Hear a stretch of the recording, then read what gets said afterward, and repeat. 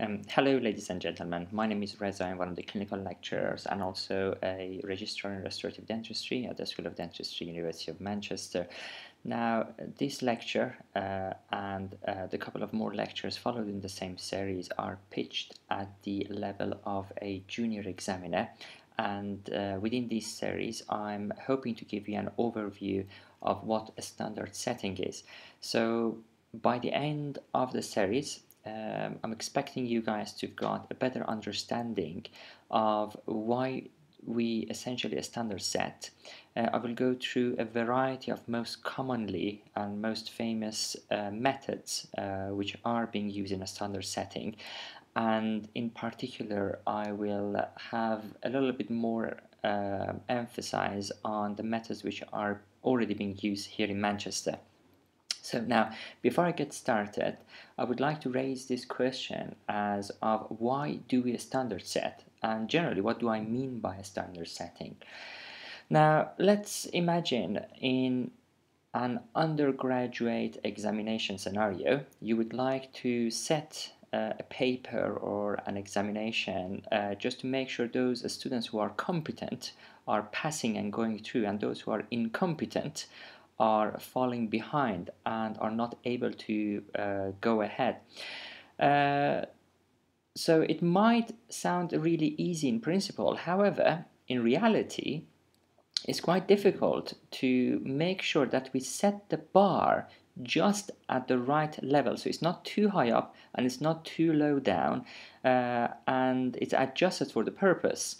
In other words, a standard setting is a mechanism by which you will calculate a pass mark for an examination or a paper to ensure the competent people are going through and the incompetent ones are staying behind.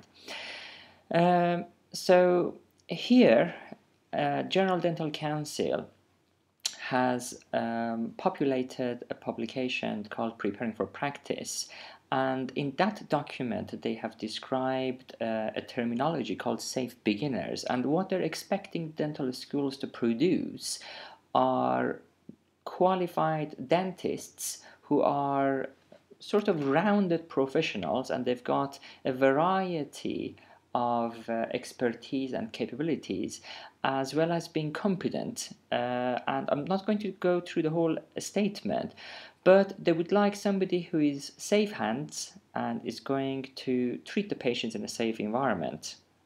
So as an examiner, it would become all of a sudden your responsibility to make sure that the people who you're allowing to go through in an examination are going to pass, are going to become safe beginners and are going to become safe hands in future. Now, let's go back to an example in dental school. So in your own experience, you might have encountered students who are just fine, they're doing okay, and they're reasonable dentists. You can actually see them being nice and safe to go ahead and qualify and graduate. And there are some who are extremely bright, they're at the honors or distinction level, and there are also students who you think that they're not doing actually so well.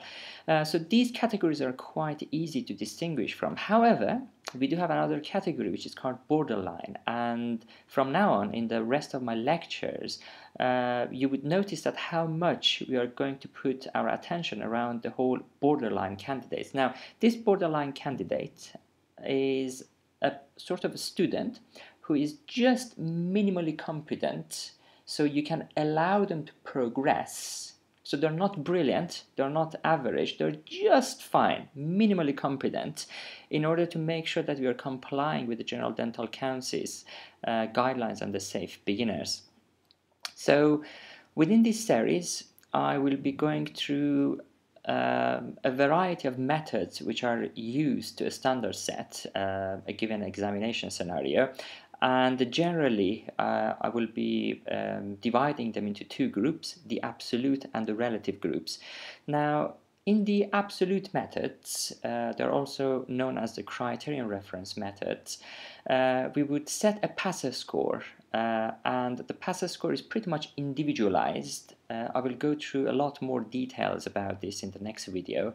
And in the relative methods, they're also called a norm reference. Rather than looking at individual candidates, we will be looking at a whole group of examinees, and then we set a pass mark for a whole group.